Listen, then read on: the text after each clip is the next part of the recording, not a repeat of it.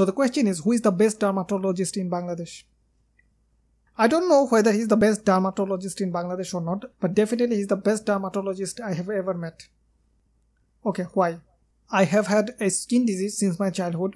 I have taken many medicines before, but those didn't work out well.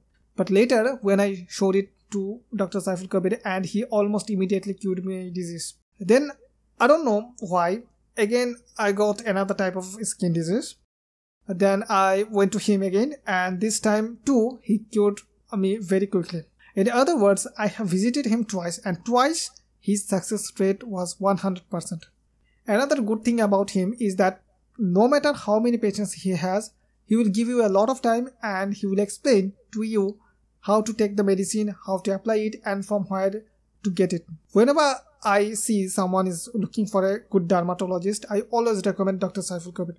And I took this picture from his page. As you can see, here it is written, he identified, declared and established the first arsenic patient in Bangladesh.